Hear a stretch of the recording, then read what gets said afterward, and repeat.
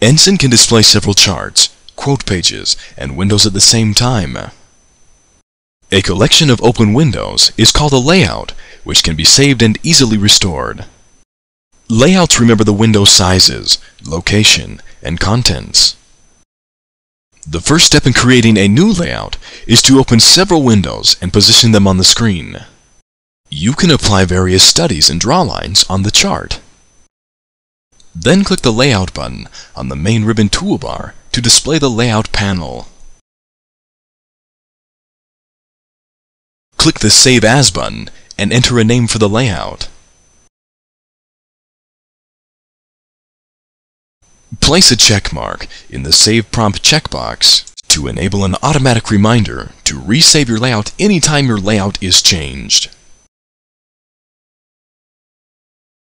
To open a layout, click the Layout button on the main ribbon.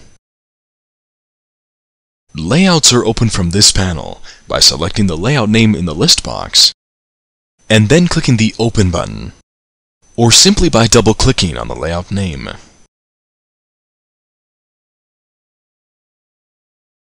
At the bottom of the layout list are 8 tabs for selecting a layout folder. You might use one folder for layouts under Development and another folder for permanent layouts. To change the order of layout files in a folder, click the file and drag to its desired location.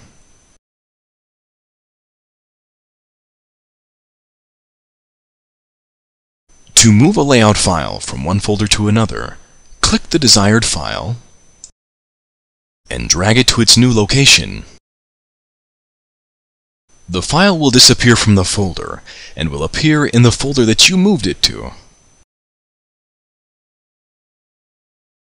To delete a file, highlight the file by clicking on it and click the trash icon. This will delete that layout file. This concludes this training segment.